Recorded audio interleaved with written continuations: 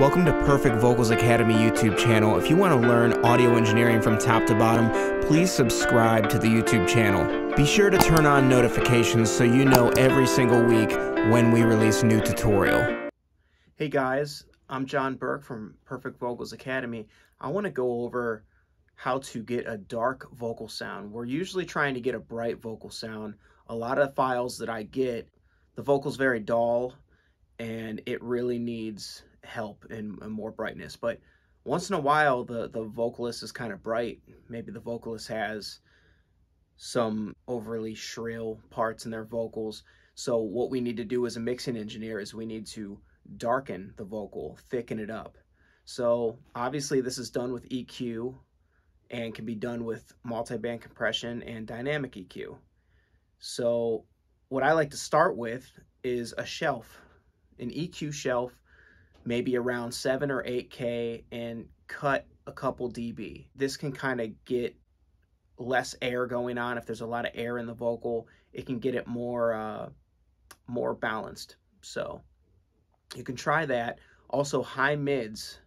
High mids are a big deal when it comes to this too. So you can grab your multi-band compressor like a Wave C4 or dynamic EQ. I like to use the TDR Nova. It's a free plugin, and you can just dial in anywhere between 2 to 4 to 5K and compress that area and bring it down some. That can really help darken the vocal. Adding low mids, anywhere between 200 to 400 hertz. If you boost that a little bit with an EQ, that can darken it.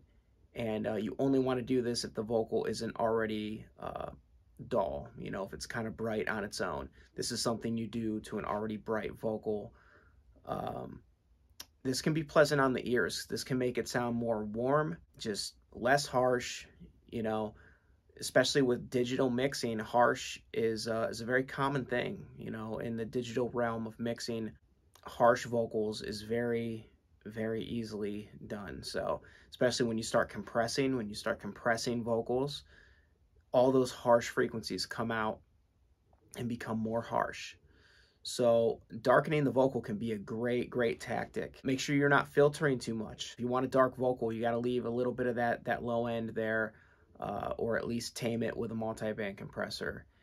And yeah, so I hope that helps, guys, and please try this out. Leave it in the comments. Share this video with somebody if you feel like they could use this info. Thanks, guys.